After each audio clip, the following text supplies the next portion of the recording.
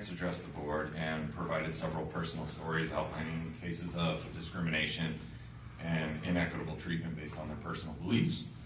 We heard testimonies about how kids were being bullied. We heard about how kids are being forced to sit through things that they don't agree with. And here's what gets me though. At the end of the meeting, Hillary then sat and dismissed it all away, saying that she goes to church too and that they've never felt discriminated against.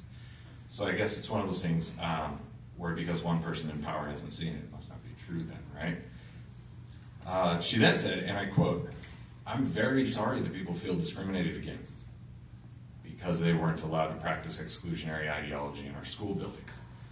That's kind of what felt like a slap in the face. Asking for the opportunity and not participating is only exclusionary to the one that's asking. And that person isn't forcing something else on others. We've got to do better than that. But I've also been thinking, I think there's a lot that we do all truly agree on. That Black lives actually do truly matter, absolutely. That these kids need to be supported and seen where they're at, 100%. Where I think we diverge a lot of times is on implementation. And we've all been hearing a lot in these meetings recently from a lot of people who are very unhappy with OSD's implementation of policy, where what was really needed was heart. Because ultimately, there are people and hearts at the core of all of these issues. Throughout history, every time we've forgotten this, it's gone very badly.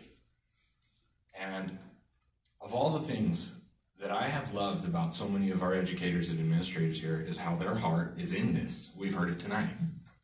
And how they meet each kid where they're at and build relationships.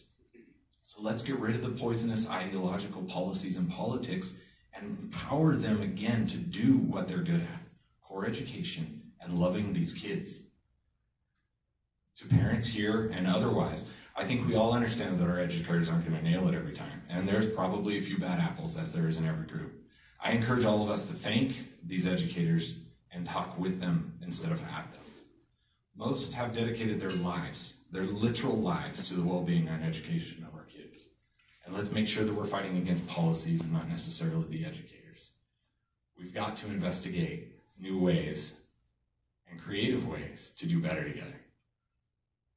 But speaking of investigating, 6 days ago, I was contacted by an investigator working on behalf of the district.